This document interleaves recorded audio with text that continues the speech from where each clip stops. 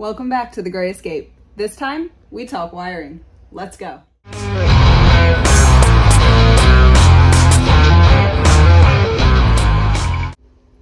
just want to preface this video by saying that this is not a tutorial. If you're interested in a full-scale tutorial with ridiculous amounts of detail, check out Explorist.life's channel on YouTube. They really know what they're doing over there, and I officially don't recommend that anyone do their electrical system based off my video. So I hope you look at this as more of a progress update video and not a tutorial. But this is how I did my system, so let's get into it. The first thing I did was screw some 1x2s into the floor to keep the batteries from sliding around. I left a space over here to allow for the gas entry and another slot in the back where I can put in a wall later. Then I got to cutting some of these really large wires. First thing I tried to use was this pair of large garden shears, and not only did it take a million passes to get through, but it left a really rough edge and frayed some of the wires. I had to finish up with some hand shears here. This is not the way to do this, but I did not have the right tool at the time, so I was trying to make do with what I had. As a result of the fraying, I wound up having to actually put the jacket back on the wire and smash it back into shape with a hammer so that it could fit into the wire lugs that I was using. Here I'm trying to figure out how to crimp the ends of this wire without having a crimper, another tool that I didn't have in my arsenal. I was trying to use a nail to create divots that would provide some grip so that the wires didn't slip out of the lugs. This next piece worked out a little bit better because I was actually using the end of the wire and didn't have to cut anything, so no frayed ends to worry about there. I fit the lug right on, smashed it down, and put some divots in it with the head of the nail, and this is an adequate result. To finish these off, I borrowed a heat gun from my dad to adhere the heat shrink to the ends of the wires. Then cleaned off my battery terminals with some alcohol and applied the wires to the batteries, creating a 600 amp hour battery bank. This bank consists of 3 200 amp hour ampere time batteries wired in parallel. I attached some pieces of 1/2-inch plywood to these upright 2x4s in order to create a place to mount my multiplus and other components for my system. I pre-drilled and attached the bracket for my multiplus, hung the multiplus, then started mounting additional components, starting with the links distributor, shutoff switch, and main fuse. I just wanted to go over something real quick. When you install the BMV 712, it comes with this small cord. This provides power to the BMV. I had ordered the version that comes with this cord. This is a temperature sensor. Since I purchased batteries that do not have an internal temperature sensor, I needed to add one. So this cord goes directly to the battery and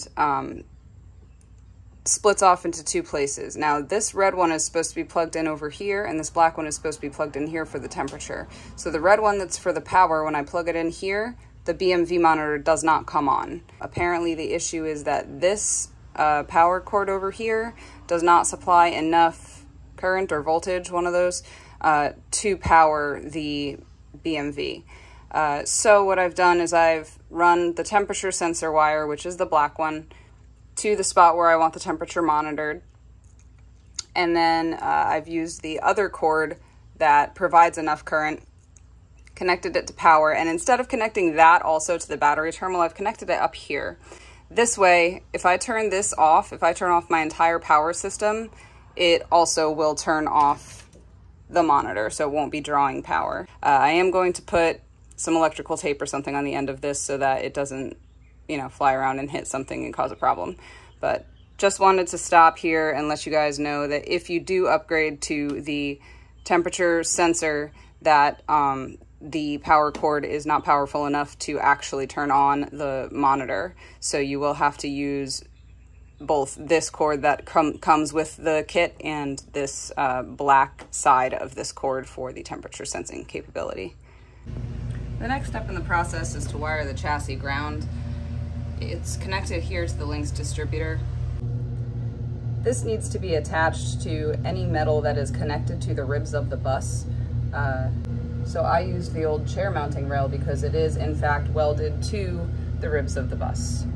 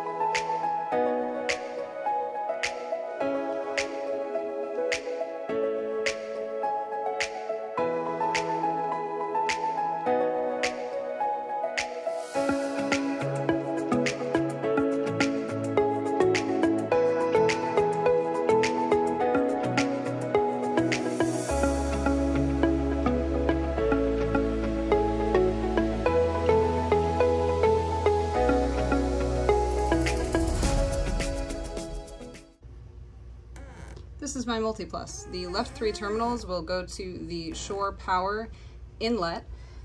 That's what this white cord is doing here. It goes back through this wall and out through this hole that I just drilled. But that is my shore power inlet. So now I just feed this wire up through here and attach the inlet to the side of the bus.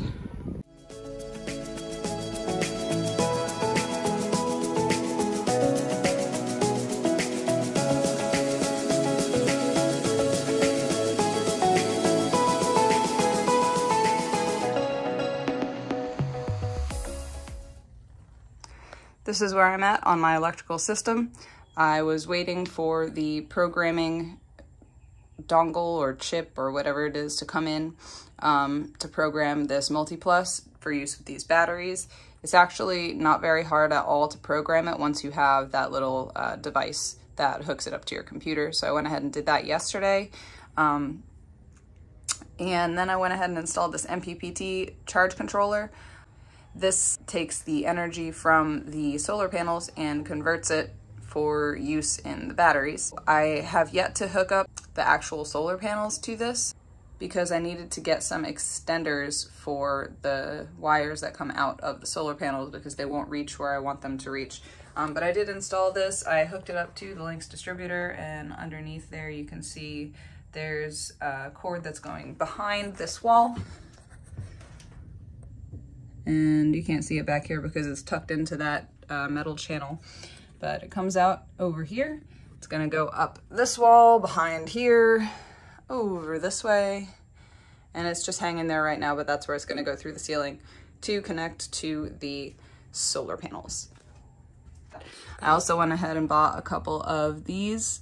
I actually did get the 2020 in, which is going to be for powering that, and the fridge, which is going to go right here. Good morning, everybody. So this is where we're at right now. I've got almost everything hooked up. Just waiting on that one last part to finish this system up, and starting to run some wires today for the AC distribution panel. All right, folks, so I have a couple of runs wired, kind of. So they're not actually hooked up in the box yet, but the first one goes back here, and these are the orange wires you're seeing. Up here, behind here, over this way, and up to here. This is going to be where our outlet for the roof deck is gonna go, and the outlet for the vent fan, which we're gonna put in here. And then from there, it keeps going this way. And we're gonna have an outlet up here for a projector, because this is gonna be the head of our bed. Going along this way and down, we're going to have an outlet in here for one side of the bed with USBs for phone charging. And then the second run, again, goes through this wall, goes down, comes over to here, where we're going to have a dinette outlet with the USBs for charging your phone. It's gonna go back through here and come out down there, all the way over and up. There's gonna be an outdoor outlet down here. This outlet that's already wired is the yellow cord, and that is gonna be for the fridge. But this is gonna go outdoors so that we have somewhere to plug in things when we're outside. And then it goes up here to this outlet, which is gonna be for the other side of the bed. And then all the way over to here. I'm not really sure where this outlet's gonna go, but it comes out in the kitchen, and we're going to have that outlet in the kitchen for if we need to use a blender or a coffee maker.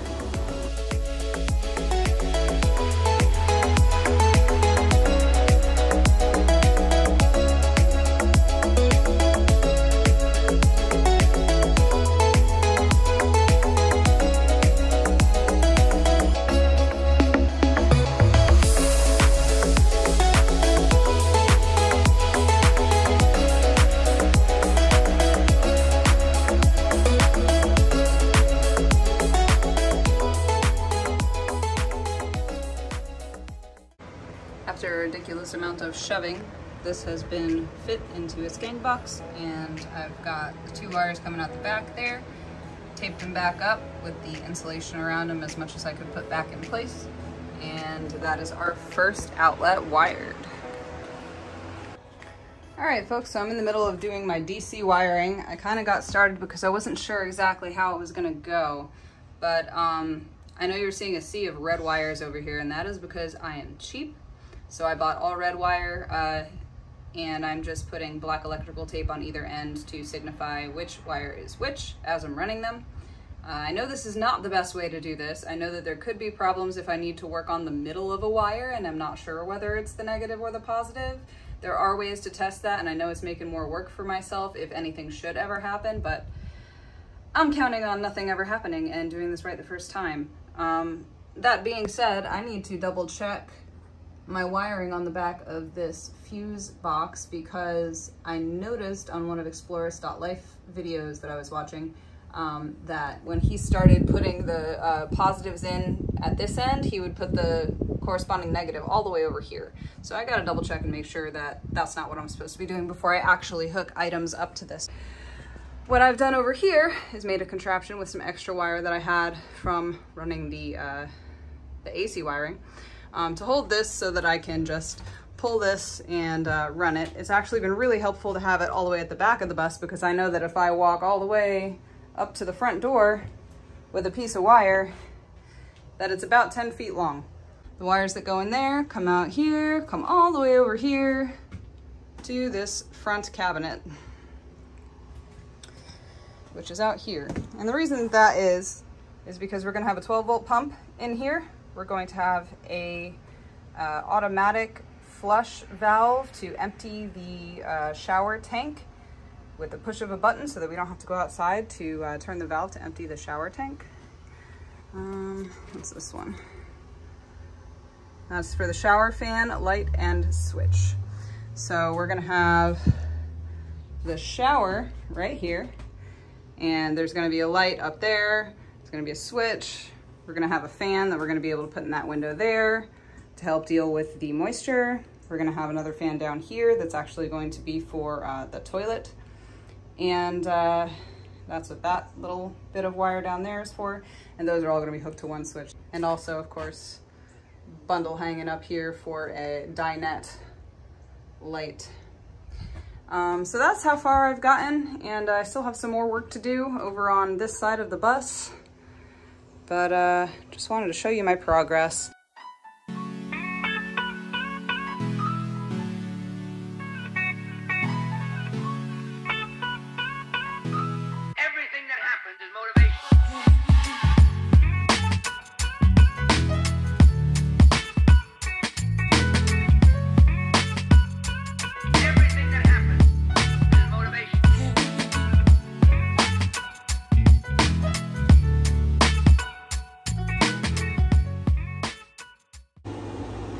Just walked into the bus and it's actually kind of chilly in here. I've had this AC running this morning just to see how it does throughout the day, how much battery it runs down and that type of thing. But it is actually relatively chilly in here.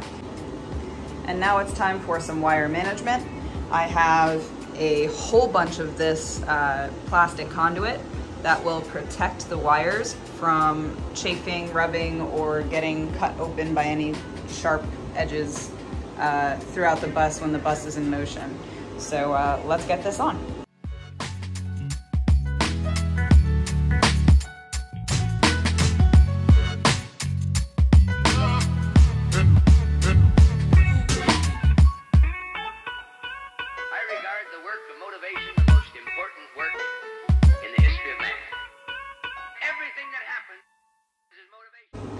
Alright, we're already looking a lot better.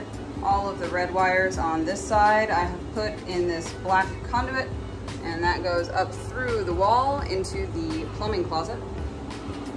This giant mess down here, I was able to tuck in all the red wires and one of those orange wires. This yellow wire did not fit. I can get it its own conduit later, but right now I'm really just worried about it being a trip hazard, so it's okay the way it is for the moment. This side, I had a whole bunch of red wires there, And they are all now nicely put away in their conduit. And they all come out here for various switches and things. So I will add some more conduit when I go to put in the walls, wherever it's necessary to protect the wires.